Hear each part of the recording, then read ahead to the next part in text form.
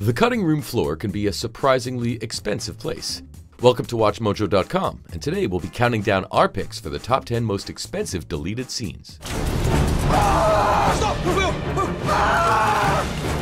Before we begin, we publish new videos every day, so be sure to subscribe for more great content.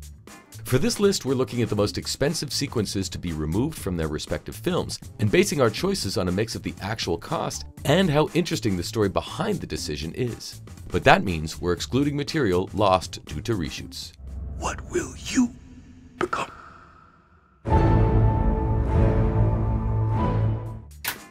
Number 10. Dance sequence, Ghostbusters. I would like to see you dance. This controversial reboot of the beloved 80s classic had a bumpy production to say the least, including one hugely expensive scene that was cut from the film. In the sequence, Chris Hemsworth's Kevin, under the control of the film's main baddie, leads a dance number set to the Bee Gees' You Should Be Dancing. Despite a budget in the 7-figure range, test audiences were mixed on the lavish sequence, so it was cut, a move director Paul Feig called the biggest decision of his life. The sequence was used in part for the film's closing credits, so at least it wasn't a total loss. Number 9. Tree Attack, The Brothers Grimm.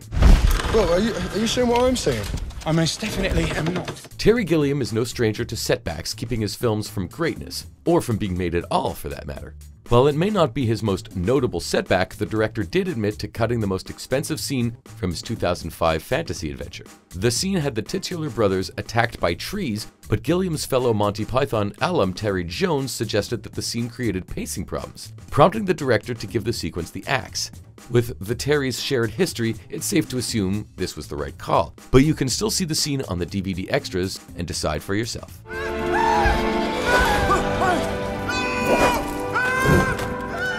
Number 8. Tales of the Black Freighter, Watchmen. Ricky, have you seen any other survivors? When it came to adapting Alan Moore and Dave Gibbons' bleak comic, director Zack Snyder pulled out all the stops. Before the film hit theaters, however, one crucial element was removed: an interstitial story ripped from the pages of a pirate comic book being read by a minor character at a newsstand. In Snyder's vision, these segments would have been animated and starred the voice of Gerard Butler. However, the sequences would have put the film's runtime past the 3-hour mark.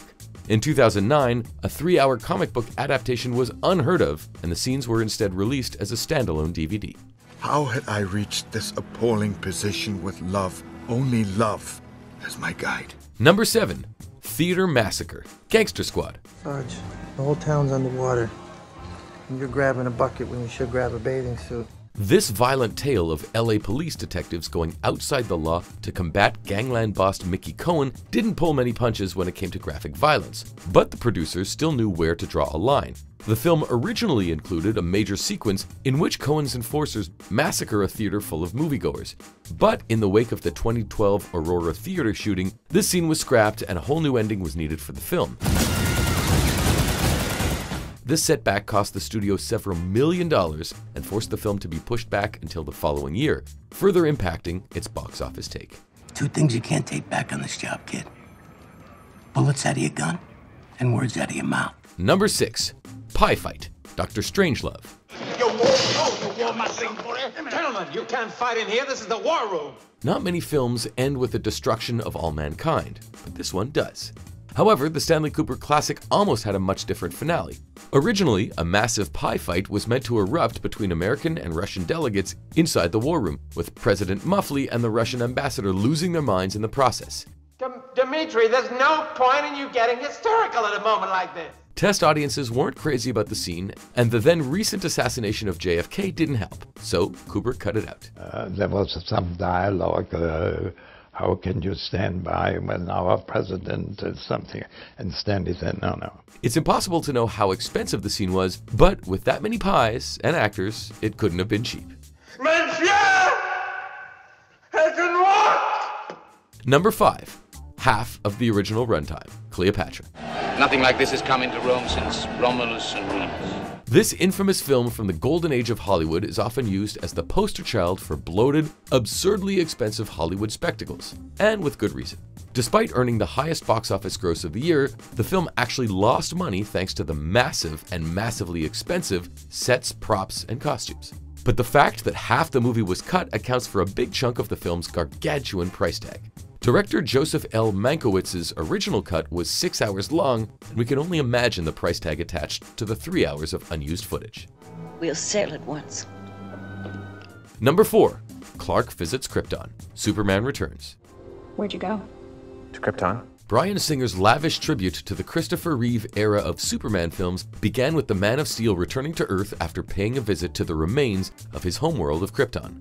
While his visit to Krypton is only spoken of in the finished product, the film was intended to begin by showing Clark's visit to his destroyed homeworld. Studio executives hated the entirely silent sequence and ordered it cut despite allegedly costing over $10 million, a price tag which, if accurate, makes it the most expensive single deleted scene of all time, even if it isn't the most interesting. Number 3. Octopus scene, The Goonies. What happened out there? Were your lives in danger? The octopus was force killing. The ending of this 1980s classic and its reference to an octopus is something that left viewers confused for decades. Despite Data's comment that the octopus was really scary in the film's closing scene, the theatrical cut of the film contained no such creature. It wasn't until years later that fans learned the origins of the line, a deleted sequence in which the gang are, indeed, attacked by an octopus. What? Oddly, the scene was re-added to certain TV edits, which, in a pre-internet world, only added to the confusion. There's no official word on how much the sequence cost, but octopi don't come cheap.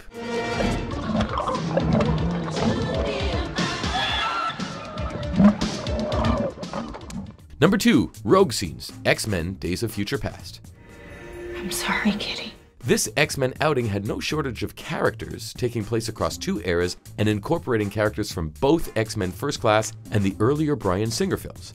However, Singer found his initial version of the film was too crammed full of faces and names, and elected to remove most of the scenes featuring Anna Paquin's Rogue, who was meant to play an important role in the 3rd act. Hello, Logan.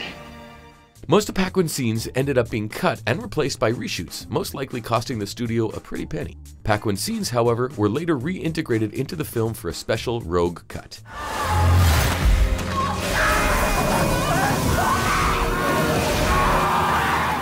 Number 1.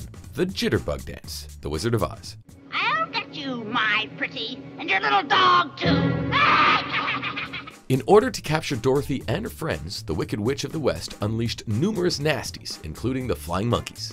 However, the Wicked Witch was meant to also deploy a creature called the Jitterbug, which would have forced them to dance.